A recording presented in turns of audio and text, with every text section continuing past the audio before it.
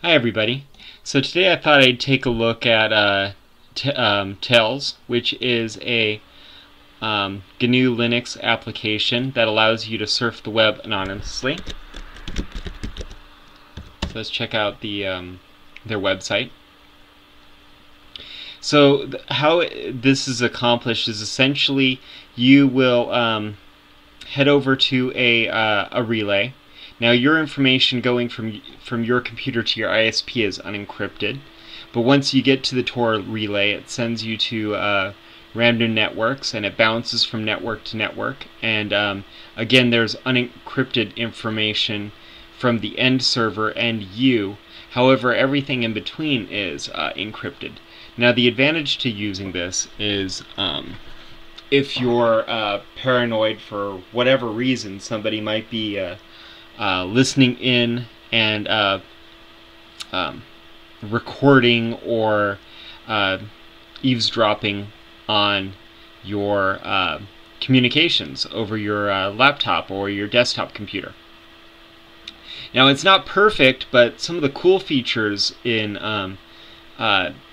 Tails is that you can use it on just about any computer. You can install it onto a USB pen drive, which is what I did here.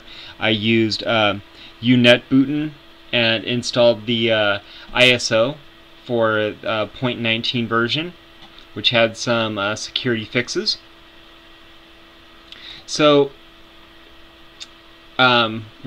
why you would want to use Tails is essentially, let's say you're borrowing somebody's computer, working in an internet cafe on something, as if those still exist, I suppose, or heck, even using your own laptop on a public network. This will help increase some of your network safety. Although, as far as using it in a public place, like a internet cafe, since it's not sending your data to the first server encrypted, people could still look at your system. I mean, I suppose you could set up SSH. Having it on USB allows you to install software. For instance, I installed what did I install? I've installed avconv, or libav, which is the Debian version of FFmpeg. I wasn't able to record audio through that, but luckily Audacity came with it. It's amazing the applications that are available. I mean, you've got GIMP, Inkscape, OpenOffice Draw, Scribus, which is interesting how many drawing programs they offer. Various internet programs, including Unsafe Web Mode, which will basically open up Iceweasel, aka Firefox, in a new browser window, and that will give you a non-Tored link to the internet.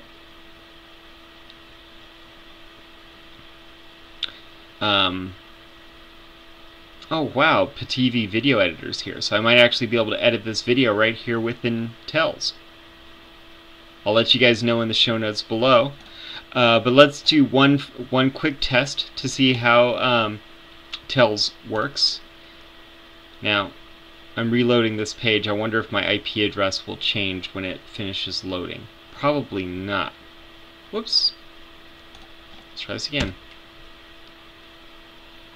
I had that page sitting for a while, and since this is running off of a USB stick, there's always the risk that,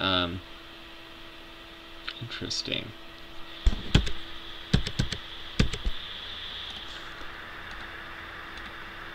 Let me try. Some of the tools you have here is to set up some preferences. Setting up a new identity will set you up with will pretty much restart your connection. So here, if I zoom in on this little map quest, whoa, craptastic. If I zoom in on this map quest image, if it'll let me. Looks like I'm can't make out where I am. Somewhere near Stockholm, Sweden. So Estonia. Now if I go over here, right click, ask it for a new identity, it will set me up with another Tor exit node.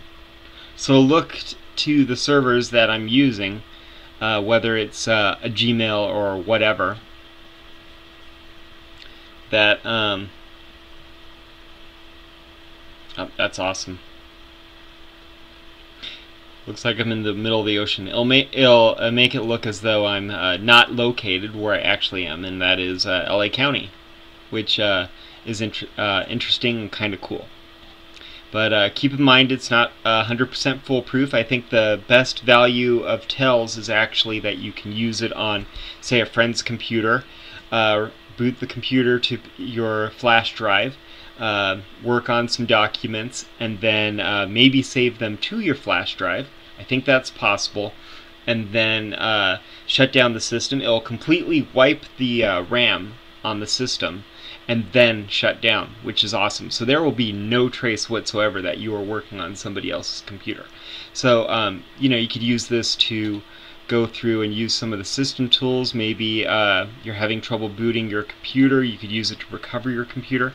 Or maybe you're just using a family member or friend's computer for a week or two and you don't want to create a account within you know, their Windows XP box or whatever.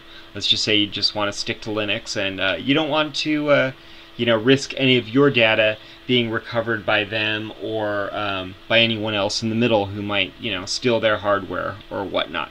So this is a great way for you to have wonderful security on your digital communications with your computer, and some added security by running your system through Tors. Anyway, thanks for watching this video, and I'm sorry I went a little bit long. Take it easy. Bye.